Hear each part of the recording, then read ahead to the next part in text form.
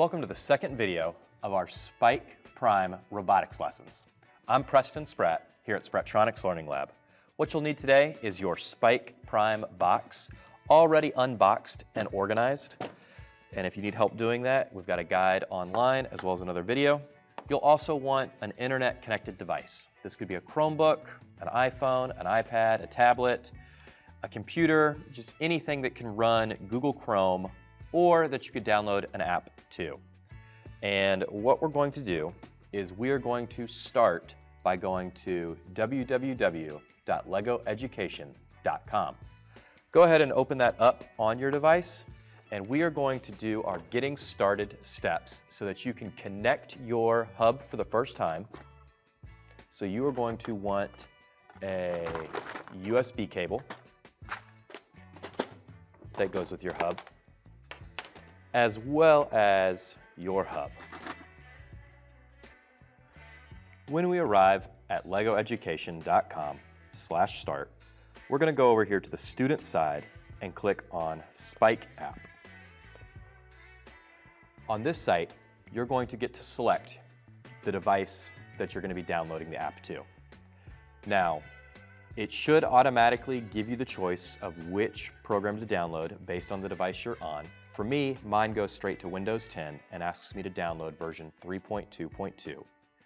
However, I'm using Google Chrome, and I really like to use the web version of this, so I changed this to Chromebook, and I click on Launch Web App. Now this works if you're on a computer, anything that's running Google Chrome, you should be able to do this step. Otherwise, download the app that's suggested to you when you get to the website. So I click on Launch Web App, and it loads Lego Education Spike. Now we have two choices, Spike Essential or Spike Prime. We're using the Spike Prime kit, and we know that because it says it on the box, it has that blue color to it, so we're going to be selecting Spike Prime. And this is our first time using this app, and so we're going to start right up here with Get Started with Spike Prime. Just a little bit about this app. You have your Getting Started over here, the rocket ship up here at top. If you ever come in here and just want to start coding a project, you can click on New Project. And I always select word blocks when I'm using Spike Prime so that it works correctly. And throughout our 12-week program, we're going to be going through these unit plans. And we'll click on these and go through each unit at the end of this video. So we're going to get started with Spike Prime. This is going to give us an opportunity to make sure we have the current version of the Spike Prime app on our hub. It's going to give you a little introduction into coding, and it's going to be step by step where you can do this on your own and learn how to use your hub, which is the brains of all your robots, how to use a motor, the color sensor, a distance sensor, the force sensor, as well as the gyro sensor. And that just decides or tells you how tilted or what angle your hub has been turned. So we're going to start with tutorial number 1, the light matrix. For this, you're going to need just a hub. And since this is your first time using it, you're going to want your USB cable, which plugs directly into the side. And we click on that, learn how to display a smiley face on the hub. We're going to start by pressing this button up in the top left corner to connect our hub. Everything in our app now is going to walk us through it step by step. And follow the directions on your screen. So hold the power button down to turn on your hub. I've already updated mine, so I see mine is green. I imagine yours is going to be a white light. So let's click on white. And it's going to walk us step by step through updating our hub. So press and hold to turn on your hub, plug your USB cable in, and then click this blue open button to find your hub. And once you have it plugged into your computer or into your device, it'll pop up. And you just click on your Spike Prime and you say connect. And it's going to recognize your hub right there. If you need to update it, it'll give you a chance to update it. If you don't need to update it, it'll take you right back to the scratch coding. Follow the directions on the screen. We drag over a start block.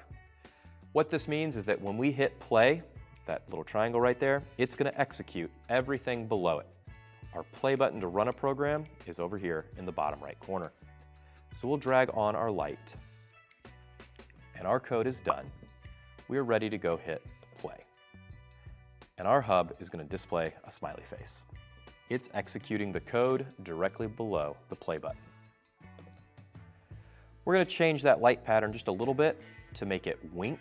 And what we'll do there, we'll just change the color that we are using down to purple, and then block out 2 of those lights so that when we press play, our hub will wink.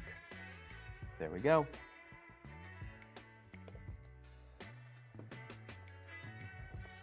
You'll follow the steps for each of these tutorials, and they'll walk you through how to use your motor, your color sensor, your touch sensor, a distance sensor, as well as the gyro sensor. I suggest going through all 6 of these just to see how they work and what your Spike Prime hub is capable of doing.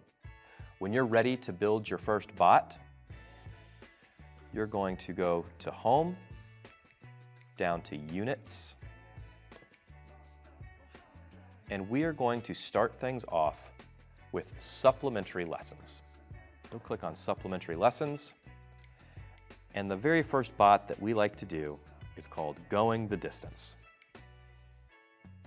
This will be a great robot to start with that will drive around and give you some fun things to do with your new Spike Prime kit. By this point, you should now have the correct app on your device.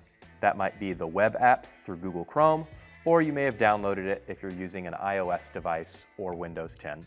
You have plugged your hub into your computer and updated the firmware, and you've been able to send code to your hub and execute that code. Let me know if you have any questions or need any extra help, and we're happy to give you a hand. Go ahead and try that supplementary lesson by following the directions, and have a blast.